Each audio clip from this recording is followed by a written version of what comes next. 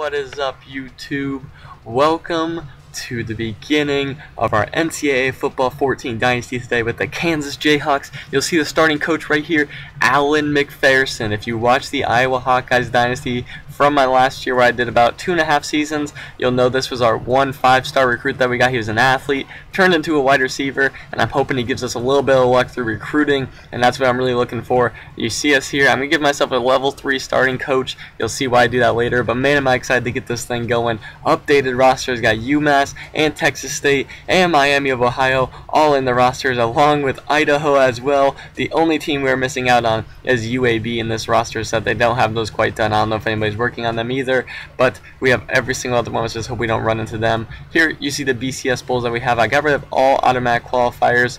I believe it's just more realistic in this dynasty to get that done, because in real life they have the college football playoff system, so I feel like anybody should make it into those kind of bowl games. That's exactly what we're going to do. But here you see we're going to do the custom conference realignment. This is not for the freezing glitch. I did not add any team builders into this dynasty because I don't want to worry about freezing in my dynasty. I just want to play through with the teams that are already in just the custom conferences, the realistic conferences that they have in the NCAA right now. So these are just going to be without the team builders like Appalachian State, Coastal Carolina, etc. If you want to get those, I'll leave a link in the description to the forums, which will explain how to get those so you don't have the freezing glitch. And you have to do that year by year. You have to change every year where you go to custom conferences in the off season and change that. That way you don't get any of the freezes year in, year out. Otherwise you will be having trouble. That's what I wanted to avoid for sure. That's why I just didn't risk it. Just making one simple mistake and getting freezes, and I'd have to completely restart my dynasty. So that is my reasoning for that. But while we go through this, as you'll finally see me start my custom conferences, I want to talk about what my plan is for this team. In a minute, you will see our record from the past couple years until about 2014, 2015. And that would be that our record wasn't very good. You'll see the last time in this game, they were 1-11 as a record. But ever since that last year, they did not win a game, as you know if you watch NCAA football in real life. Just kind of rough. I don't know.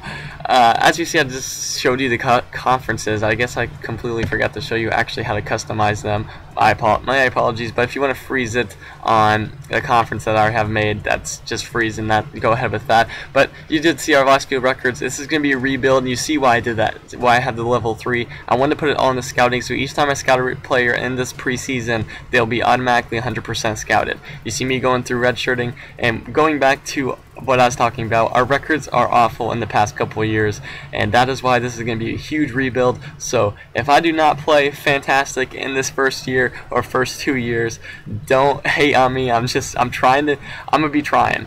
I'm gonna try my best to win ball games, and I'm gonna try my best to really just have a first good year. I'm gonna try to make a bowl game with about 6 wins. That's my goal right now. As you see our record to try to do that: Missouri, Rice, Louisiana Tech, then Texas Tech, TCU, Oklahoma, Baylor, Texas, Oklahoma State, West Virginia, Iowa State, and Kansas State. I feel like we may be able to scratch out 6 wins with that record, but we may get blown out in some other games, especially with these sliders. Haven't tested them out yet. I'm excited to do that. As you see that Khalil Herbert, let me know if you're a Kansas fan and in real life if he's going to be good for you guys, because he's an impact player on these rosters, and he's only a true freshman, but I read a lot on websites that he looks like he's going to be very good for them this year and is going to get a lot of playing time. That's why it's moved into second string, even though he's not a very high overall. That's why I did that, and that's my explanation for that. But this is going to be a rebuild, and that's exactly what I wanted, choosing Kansas. I hope you guys are excited for it. If you are excited for it and you've made it this far in the video, make sure you smash the like button so I can continue to bring this out for you guys. I'm excited, ready to get into week 1. But first, one of the biggest things we're going to have to do is recruiting. Recruiting is going to be a big emphasis here in the first few years when we get this dynasty going, so we can build up a dynasty at Kansas. So you had 66 matches in our top 10. We actually had 2 4-stars, both tackles, which is pretty surprising here with Kansas, but we are kind of a big school, just not a very good football school. And you see we actually have some pretty decent, we're a bunch of 4-stars and 3-stars. I'm not too fond of being a school like this and getting 2 stars, because if you get a 2-star who's like a 62, 63 overall, and you scout him, he's like at 62, 63. The chances of him playing early in his years are very slim. That's why I like to try to go after 68. Brink is 70 overall, because then they can progress into higher 70s, lower 80 overall, and then once you build your dynasty and you get them to about higher 4 stars and maybe even 5 stars, then you start getting the 70, mid 70 overalls as soon as they're recruited, and they progress to high 80s, lower 90s. But you see right here, look at this first guy. This is not a good start. He's a bust, negative 10 overall. Then another bust with Rob Wright. I kept him just because 67 overall, hopefully good enough. But then we got a gem. Todd Reyes is going to be our big time recruit that I'm going to try to get here during the regular season. I need to get him 77 overall, going to be an impact right away, probably a starting position right away. But you see, we've already had about 3 busts, and that is not what I'm looking for recruiting. Obviously, I just put 20 guys so I can get all the scouting for these guys right away. Another bust, as you see.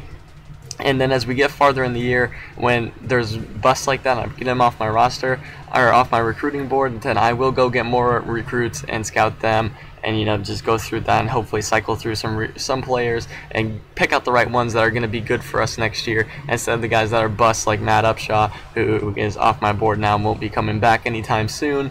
And that's how I recruit. And then I start just putting the numbers. When I have my pipeline, I put less, like 250 in. But I'm excited to get this one in for week 1. If you guys are too, smash the like button. And as always, I'm out.